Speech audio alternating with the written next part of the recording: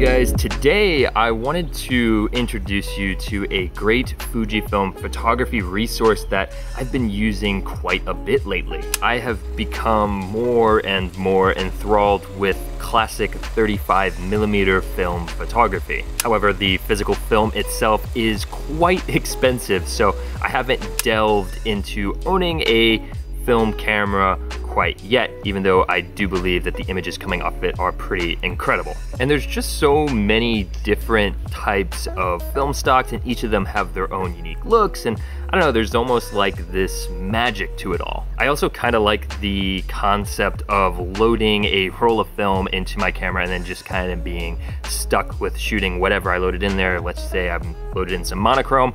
Well, that's it. I'm stuck with black and white for the 30 or so shots that I have left to shoot. Now, modern digital cameras like my Fujifilm X-T4, they sort of lack this whimsical nature that comes with film photography. That being said, I love the idea of trying to get as close to that whimsicalness, magic that film photography brings on my modern digital camera. And lucky for me, I got a Fujifilm camera, and Fujifilm has these really beautiful film simulations, so I can replicate classic Eterna or, well, classic Chrome, speaking of classic, or classic negative, lots of classics. I can emulate some of those old film stocks on my Fujifilm. They're called film simulations, and Fujifilm took the time to sort of lift and digitize those old film rolls so that you can sort of use them today. Pretty cool. Now, of course, that's neat and all, but it isn't the resource that I was referencing. What I'm referring to is called film recipes. And if you're not sure what film recipes are, essentially they are a list of settings that you can deep dive into your Fujifilm camera to allow you to mimic different film looks. Now, the film recipes that I have been using are from a website called FujiXWeekly, and they also have an app which makes it super convenient. Inside the app, there's just a plethora of different film recipes that people have created, let's say Provia 400, and I can click on it and it gives me kind of a settings breakdown of what I need to do in order to get this very unique film look. Of course, I'm just gonna go ahead and say this does not achieve the film look in its entirety. This is just a way to kind of get close. There's still that magic or mojo that celluloid film gives us that these digital sensors just can't quite yet, but it is still pretty fun. Okay, so I got my computer, I took some photos in downtown Gallatin, and let's go over a few of the different looks that I played around with in my Fujifilm X-T4. Some of these I like, some of these I don't like. It's really up to personal taste. There are literally tons of different ones. I think I've ended up picking like 5 or 6 different ones to go through. So yeah, let's just go ahead and go through these. This is the first one. This one is called Fujicolor Superia 1600.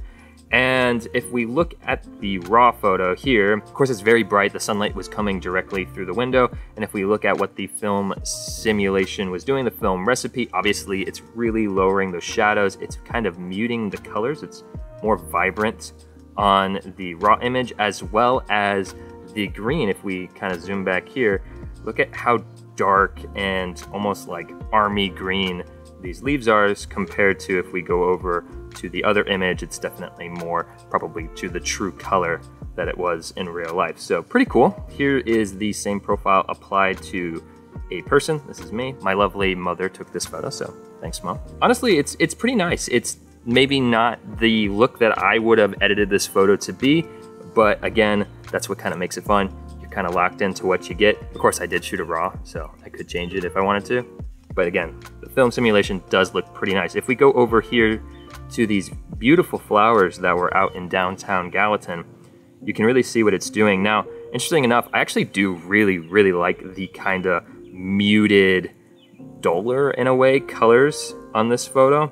Also, you can see it is adding some grain to the image that is happening in camera. I'm not adding any of that in post. Some people are gonna say that they like it because it looks cool and old and vintage. Some people won't because it's not technically how grain would really look in a photo like this. To each their own, you can turn that on or off in the settings. But I actually do really like how it graded that image. Let's move on to another one. This one was just titled Polaroid. Obviously we got super lifted shadows, super washed out, that classic Polaroid. Honestly, Polaroid photos, while they're super fun, they never really look good, but they look nostalgic, which is fun. It's something to be said for nostalgia. So if we go back and forth between the raw, which obviously looks way harsher. This was shot in the worst light of the day. I think it was like 2 o'clock. So obviously really ugly lighting. So in a way, it does kind of turn the worst lighting into usable photos. Not to say that the raw couldn't be edited to look very presentable and usable, but it does kind of give it a fun look. There's this one of this bicycle, which I do actually quite like. I don't like how harsh it is in the raw photo, which of course I could fix myself, but I didn't have to. I just shot with the Polaroid film recipe that was found on FujiXWeekly's app, and it looks pretty nice. I also found this old Ford truck, which was pretty epic. I do quite like what it's doing here. Now this next one is called Color Negative 400.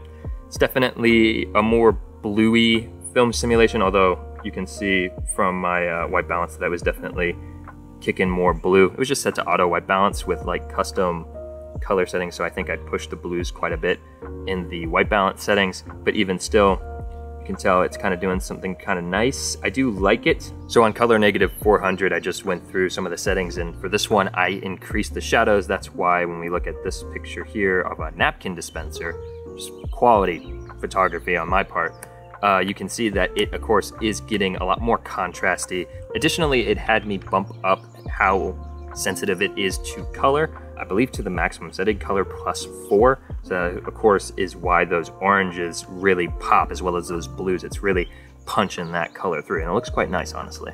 Okay, so next we have this little picture of this Tennessee whiskey pickup truck, and this is the raw, but if I go over here, this one was titled Kodachrome 2 version 2, so whoever are making these are updating these as they go. Some of them also are for particular cameras, so each of the Fujifilm cameras are going to have different ways that you apply the recipes, because for instance my X-T4 has more options than the X-T3 does. So this one was for the X-T4 specifically. I believe the version 1 was for the X-T3, X-T2 and such like that. But again, just kind of giving it this really nice look. This one is much more muted. You can see the barrel, which is nice and yellow in the raw image, kind of becomes more like a muted tan color, and I actually kind of like it a lot. So this one before with the raw, after with the Kodachrome version 2 does look quite nice. Again, you can see those yellows really being desaturated right here, and the shadows becoming quite a bit darker. Also, there is kind of a softness in a way to the film recipe, and I believe that's because it had me tone down the clarity, because if you don't know, the Fujifilm X-T4 does have a clarity setting, so you can actually tone that down if you feel like your photos are being a little over sharpened. You don't want to reduce the sharpening itself, so that's kind of neat. Before and after, again, just really nice. I quite like the Kodachrome version 2. It starts you out with the classic chrome profile in your Fujifilm camera, and then again you just punch in the different settings and they make it pretty clear, and it does look quite nice. And of course it wouldn't be a film simulation if we didn't look at some black and whites. Now if you can't tell the difference between the raw and the black and white on this one, I don't know what to tell you. You might have a problem. You might need to see a doctor. But there is the monochrome versus the raw. It looks really good. I especially like this one. If I zoom in here, I did kind of just barely miss the focus that I was going for, but it is just really pleasing to look at, this photo, for some reason. I don't know what it is. The way that it is manipulating that curves graph inside your camera, and actually the film grain does look good. I will say that whatever the grain that Fujifilm is introducing into it in camera does look particularly nice. I think it looks nicer than grain that I would add inside of my Lightroom editor. So maybe there's something to that. But black and white, it just looks really good. This film recipe was called Dramatic Monochrome. So what makes the dramatic monochrome so dramatic is that it is really making that S curve into an S. It had me increase the highlights to maximum, it had me increase the shadows to maximum, and it does look really nice. If we zoom in here, you can see that grain that it's adding to the photo. Again, from the last photo, it does look really pretty. So anyways, guys, that is the cool resource that I have been enjoying a lot lately.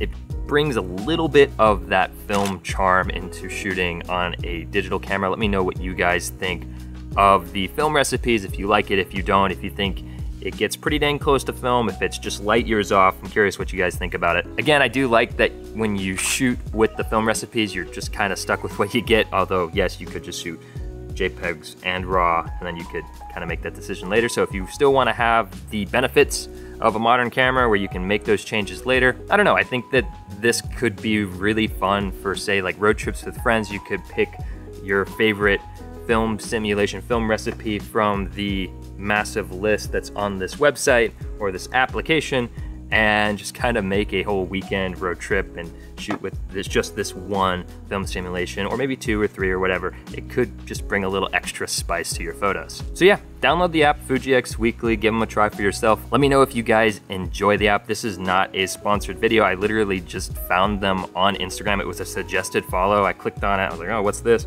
Then I clicked on their website and I was like, oh, what's this? And I downloaded the app and boom, I was like, this thing's really awesome.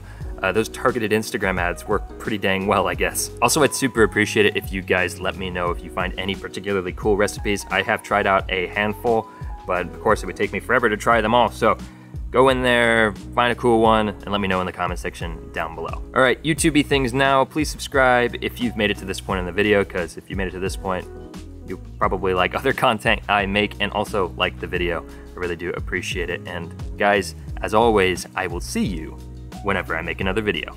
Take it easy, guys.